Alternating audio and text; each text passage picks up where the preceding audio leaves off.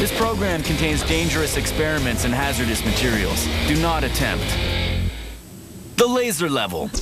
Sharper than the eye and dead accurate. Thanks to modern laser technology, it projects lines on any surface.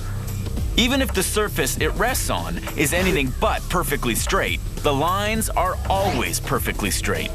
This incredible precision has little to do with modern technology, but rather with an old-fashioned invention, the pendulum. The laser level is a perfect blend of low and high tech, an object that's incredibly ancient and incredibly modern. But how can laser beams and a pendulum work together to draw perfectly straight lines? The outside doesn't reveal much. Two openings. One projects a vertical line, the other a horizontal line. Projected together, they cross to mark a precise point. This window projects a second vertical line. The laser level comes with a snazzy pair of red shades, but not for eye protection.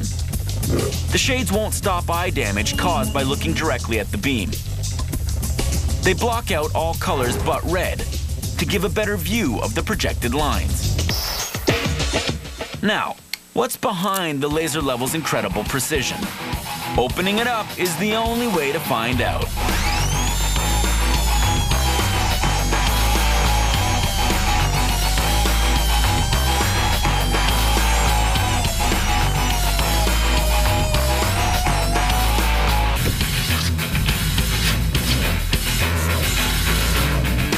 Its precision has less to do with the fancy electronics and laser technology than something far simpler, the pendulum. A weight dangling at the end of a string. Wherever the level is placed, the pendulum will always hang straight down. But first, it has to stop swinging. That's why it has an ingenious braking system. How does it work? Magnets, 4 of them, hidden beneath the pendulum. They create a magnetic field through which the metal pendulum swings. When metal moves through a magnetic field, small electric currents are induced in the metal. These electric currents, by crossing the metal, lose energy in the form of heat. Movement energy has been transformed into electric energy, then lost in the form of heat. And losing movement energy means slowing down. The pendulum slows down and stops very quickly. The laser level can then nail down a perfect horizontal line. To mark it on the wall, enter laser technology. 3 diodes produce the laser beam. How? Time to dig deeper. Like any light, laser beams are made up of waves. But in a laser, the waves measure the exact same wavelength and move in phase with each other. The diodes which produce this light are made of 2 thin layers of special materials called semiconductors.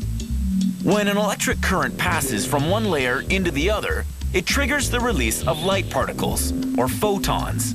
Whenever that light hits the sides of the diode, it bounces back. As the photon travels in the diode, it multiplies. More and more photons are released. Light that manages to escape out of the only opening in the diode must pass through a series of lenses. The first 3 focus the beam to a precise point. The final lens widens the point so it can be projected as a line onto any surface. A line that's perfectly straight, every time. Well, almost, as long as the level isn't set on too great an incline. Inside the level, a ray of light must constantly be reflected toward a light sensor.